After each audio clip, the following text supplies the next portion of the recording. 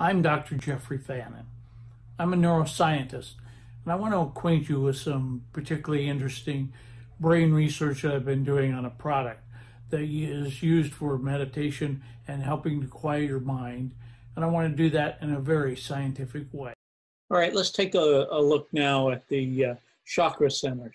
So just as a basis of comparison, I want you to see what an unbalanced chakra looks like. So we have all 7 chakras here, and the size of the balls indicates how much energy. And that's noted over here in these numbers.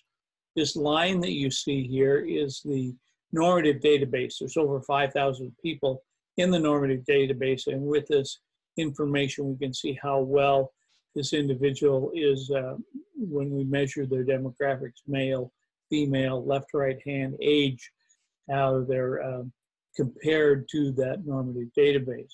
So before using the neutral space plate, you can see this individual has been very good at training their brain, and so all of their chakras are aligned, and we see the size of the balls are very large compared to the others.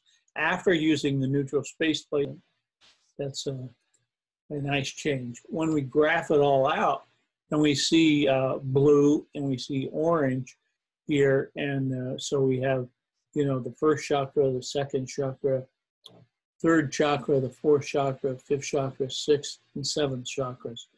So the difference between the orange and the blue indicates that there is literally a change after using the Powerform neutral space plate. You can see pretty much in all cases that there was a change in the neutral space plate. If you look at the difference between the orange and the blue here, in all of the other chakras, we can see that it was before and after, that there was a big change, with what was happening to the energy in the body and how it was affecting the energy in our chakra center. So even just after a few minutes, we're seeing some pretty massive changes that have gone on with the Powerform neutral space plate.